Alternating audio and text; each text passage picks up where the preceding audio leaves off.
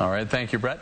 A Utah mother says her family was nearly killed by an odorless, colorless gas. Sherlyn Watson says her body has been fighting a war against carbon monoxide poisoning, and years later, she is still sick. She shared her story with Fox 13's Nineveh Dinha, who joins us live now in studio. Nineveh. Hope and Bob, Sherlyn Watson contacted us after hearing about the Salt Lake family of 6 who survived carbon monoxide poisoning last week. She says her family was slowly being poisoned, and Sherlyn, along with her youngest daughter, are still feeling the side effects.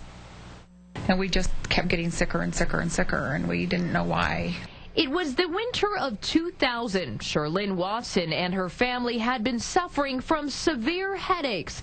But it wasn't until someone came to fix their broken water heater they realized what was wrong. It's just a miracle that I guess that we're all alive, because the plumber, when he found it, just his face went ashen, and he said, "Oh my God, you should all be dead." The plumber discovered small amounts of carbon monoxide slowly seeping into the Watson home. I just felt like my head was going to explode all the time. And again, we never went to the hyperbaric chambers. Nobody ever suggested or said, this is what you guys need to do. As it turns out, the people with carbon monoxide-related brain damage, many of them behave like those who have post-concussive syndrome from trauma.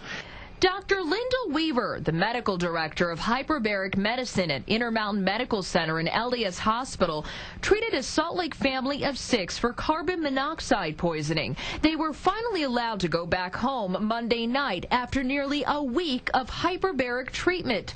Dr. Weaver calls it an extreme case. Some people have an uneventful recovery after poisoning.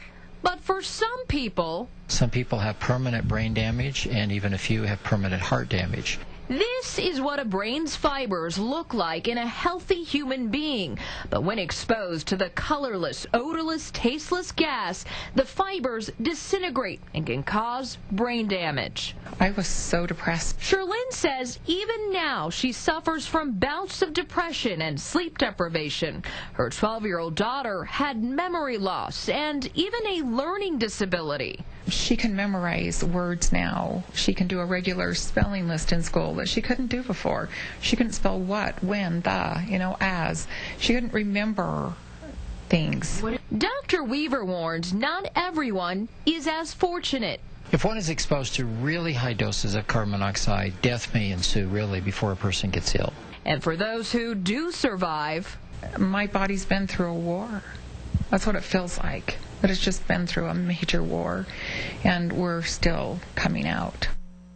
So, Bob, what Sherlyn was saying is that there were these small amounts of carbon monoxide that was seeping through her home, and she had no idea that her and her family were being poisoned by this until the plumber came by to check it out. Because the symptoms were, headache, nausea, but they weren't extreme like that Salt Lake family of 6 that we saw. Well, and unless you're thinking of it, you may not realize where those symptoms are coming from. Exactly. Especially in light of the fact it's so simple to prevent this from happening. It really is, and that's really the message, that it's easy. You've got to have those CO detectors and make sure that you've got your furnace and water heater checked every year, even twice a year. Intermountain Medical Center says they treat dozens of patients every year at their facility, but especially during the wintertime. But when it comes to statewide, they see hundreds of these cases each year. So a lot of people fall victim to this. But again, it's really easy to prevent. We've got some tips on our website, fox13now.com. Great reminder. Yeah. Thanks so much, Nina.